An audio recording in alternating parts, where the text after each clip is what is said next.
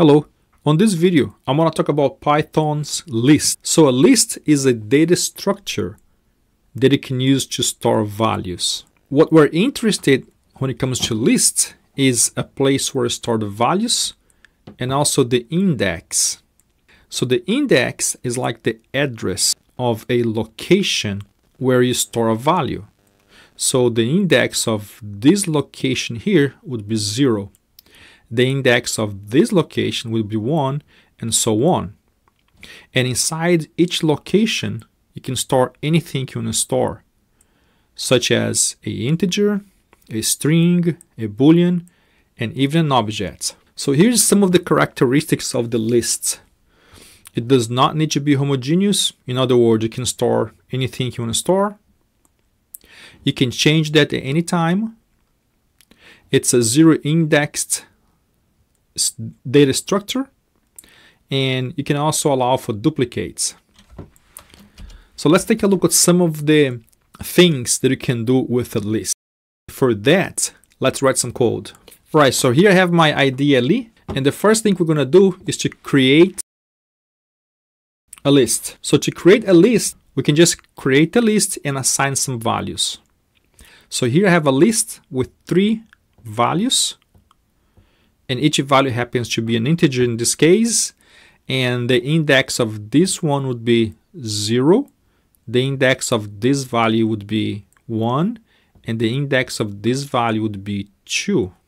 And if I want to print this list, all I have to do is to print the list. I'm going to run the program, and here you have the 1, 3, and 4. You can also print a single item of this list. So instead of printing the whole list, you can print the item on the index number 1. So if I do that, it's going to print the number 3 because 3 happens to be on index number 1. If I run it, I get 3. And I can also print the index number 2, and the index number 2 would be the number 4 in this case. And if I try to print the index number 3, it's going to give me an error. And the reason is because index number 3 does not exist. Index 0, 1, and 2, and number 3 does not exist. So I'm going to print the index 0 here again, and it's going to print the number 1. Now, if I decided to print the index number -1, you will not get an error like we had before here. Instead, you get the number 4. If you do a negative here, instead of going this side of the list, it goes back to the end and start coming from the end to the beginning. So if you print list -1, you're going to get number 4. And if you put -2, you get number 3. And if you put number 3 here for the index, you're going to get the value 1. Now what happens if you do 4? Now we finally get a index out of range exception. So you can start from left to right or right to left. But you cannot go more than the numbers that you have here on your list. So you can also print this in a loop. So I'm going to write a loop for this.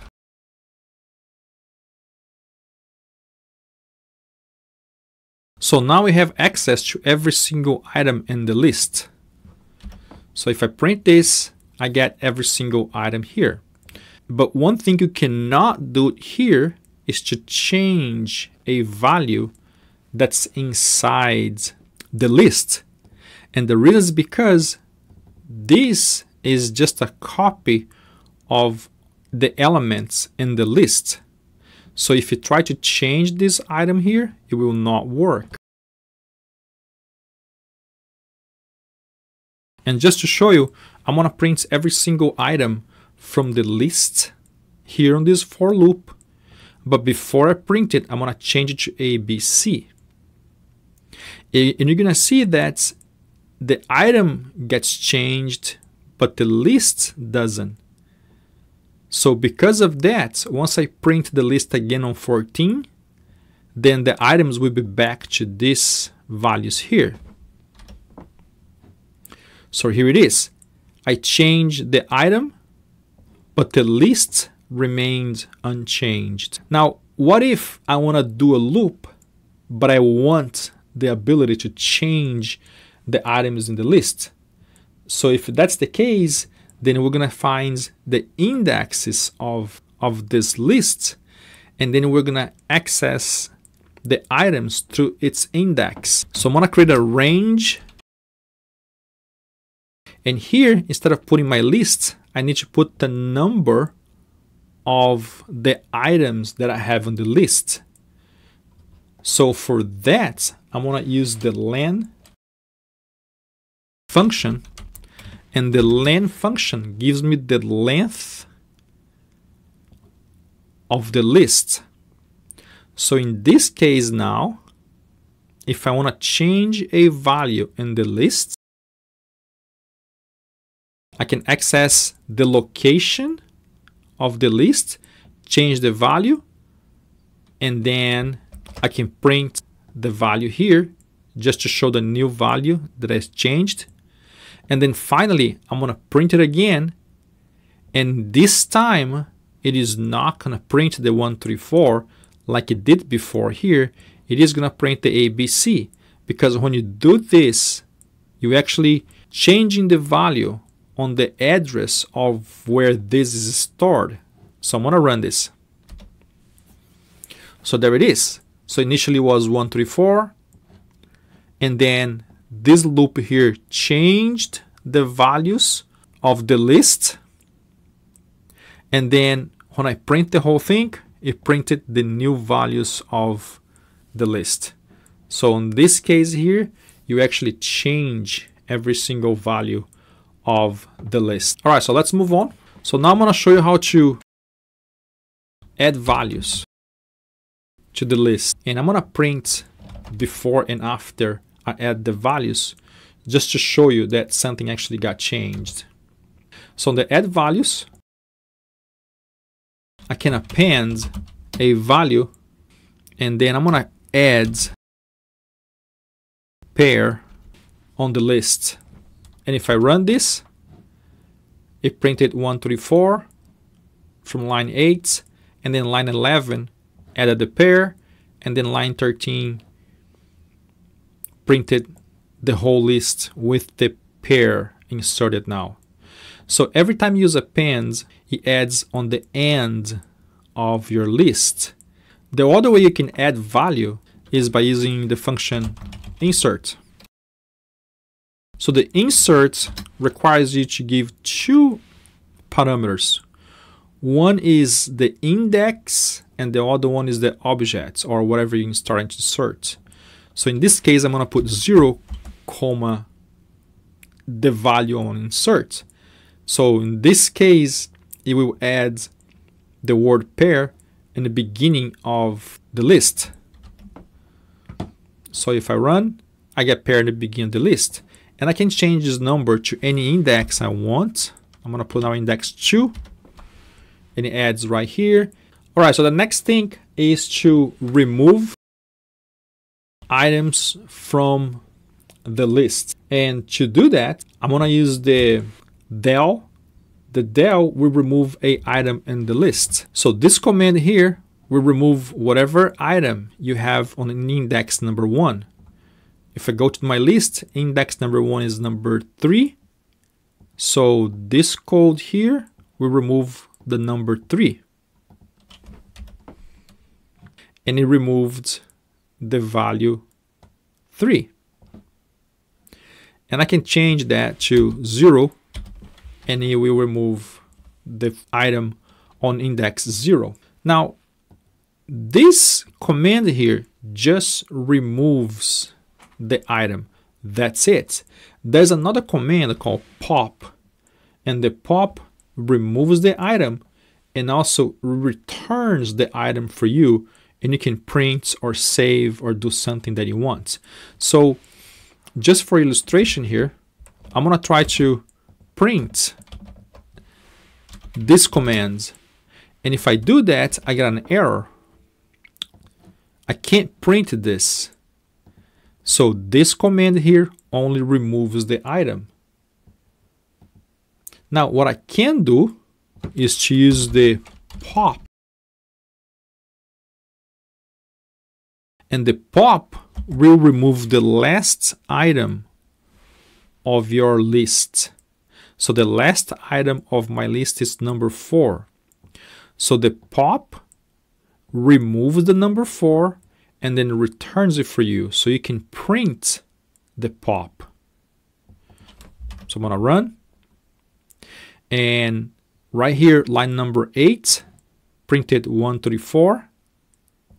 Line number 11 popped the last item, and it returned that. And when it returned,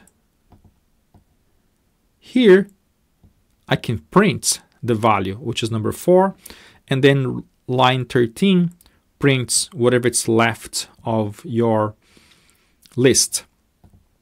Now another cool thing about the pop is that if you put an index right here, it will remove the item from that index.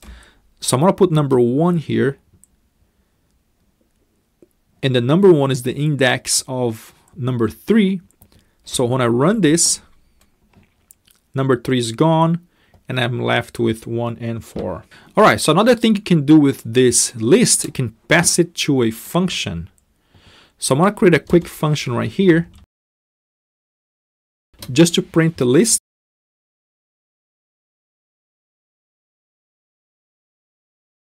So now if I call the print list, it sends the list over there as a parameter and it just prints it. So right here, instead of printing, I'm just gonna call the function to print the list. And I'm gonna do the same thing right here. So then this list goes as a parameter right here to this function, and this function just prints it.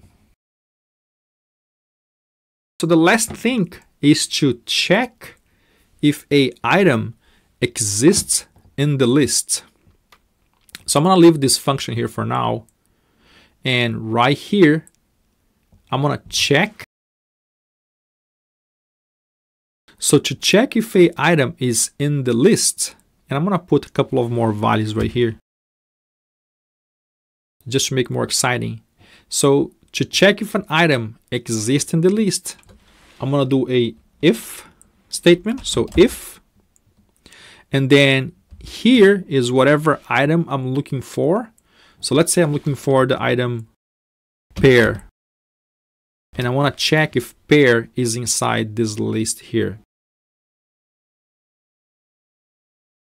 So if I run this program now, it prints found it, because pear is actually in this list. And I can change this to pears, and then pears does not exist in the list, so the found it never gets printed. This is how you check if a value is in the list.